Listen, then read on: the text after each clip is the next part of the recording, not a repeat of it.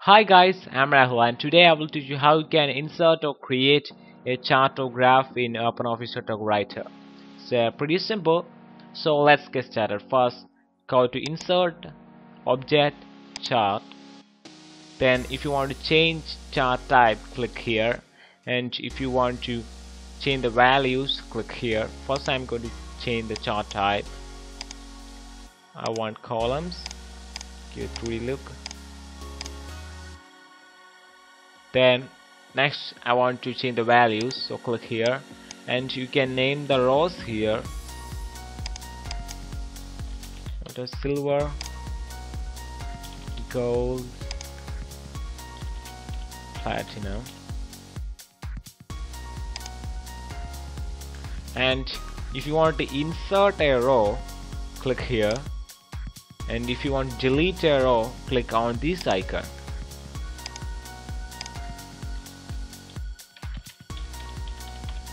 Then we are moving to the values.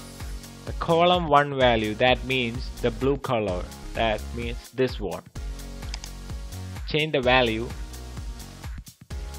by, for silver give 10, gold 9, platinum 4. This is a column 2, that means this red one. 7, 8.8, 9.